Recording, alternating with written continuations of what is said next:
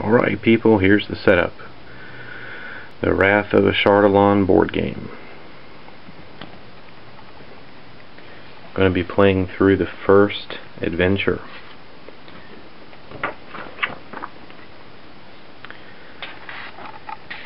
Adventure 1.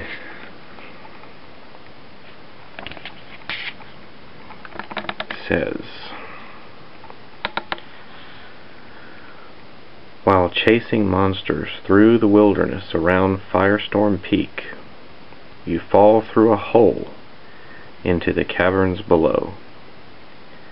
Can you survive long enough to find another way out? Victory. You win the game when your hero defeats the Kobold Dragon Lord and escapes from the dungeon by ending his or her hero phase on the stairs on the tunnel exit tile. Defeat. The standard conditions for defeat. If your hero has 0 hit points at the start of your turn and there are no healing surge tokens remaining, then you lose the game. Well, here we go.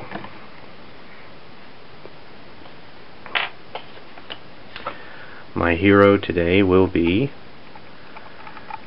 Vistra, a dwarf fighter.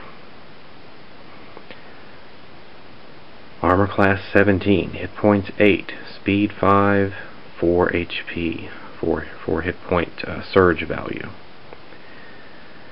Looks like she gets a bonus for saving throws against the poisoned condition, so that's pretty good. And powers. I've selected her powers. For the at-wills, we've got charge, move up to your speed and then attack.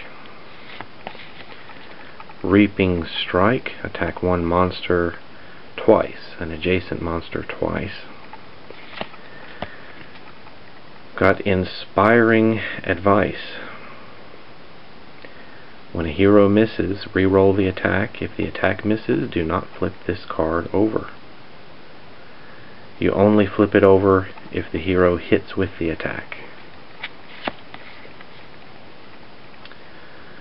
Taunting advance. Move your speed, then choose a monster within 2 tiles. Place that monster adjacent to your hero and attack it. That one's doing some heavy damage, so that's good. Dwarven resilience. Instead of moving, you can regain 4 hit points. That's nice. First item I drew from the treasure deck, and I picked up a potion of healing.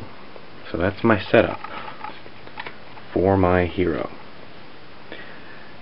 The villain I will be facing